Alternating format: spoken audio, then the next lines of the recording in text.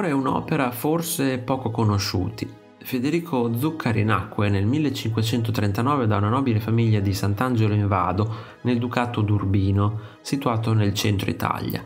È inserito tra i più grandi esponenti del manierismo, quella corrente artistica che seguì al Rinascimento e anticipò lo stile estroso e fantasioso del periodo barocco.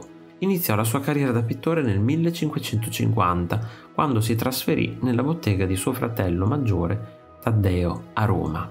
Cristo morto tra gli angeli è un dipinto realizzato da Federico Zuccari, ma che in passato fu attribuito proprio al fratello maggiore, compagno di lavoro. L'opera originariamente faceva parte di una pala d'altare. Rappresenta una scena notturna con Cristo deposto, colto in una posizione verticale, come fosse stato appena tolto dalla croce. Il corpo di Cristo è al centro del dipinto, sostenuto da 5 angeli, creando una composizione a piramide delimitata da 4 lunghi ceri che producono uno spazio geometrico triangolare ai 2 lati della tela. Oltre a illuminare la scena notturna, le candele scandiscono la prospettiva della scena. La figura di Cristo è inclinata morbidamente su un sasso, in una posa che lo fa sembrare ancora vivo.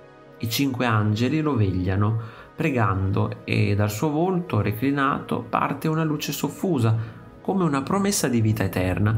La scena si svolge all'esterno, ma poco distinguiamo del paesaggio, solo terra, pietra e qualche ramo sullo sfondo. Così la nostra attenzione è calamitata nel centro del dipinto.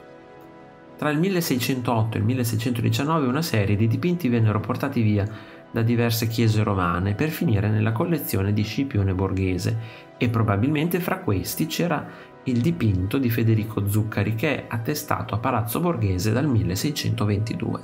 Una versione molto simile di quest'opera, eseguita sempre dall'artista, la potete vedere nel Palazzo Ducale di Urbino. Inoltre un disegno preparatorio per la tela di Galleria Borghese, con solamente la figura di Cristo a mezzo busto, è conservato alla Galleria degli Uffizi, insieme al disegno di Taddeo per la composizione completa. Figura di protagonista del manierismo, Federico Zuccari, formandosi a fianco del fratello, unì la lezione di Michelangelo con gli insegnamenti provenienti dalla conoscenza di Correggio e dell'arte veneta. Cristo morto fra gli angeli è forse una delle opere d'arte sacra che più ricorda le forme di Michelangelo, e anche per questo merita tutta la vostra attenzione. Ti invito anche a visitare il mio negozio. Un saluto e al prossimo video di Artesplorando.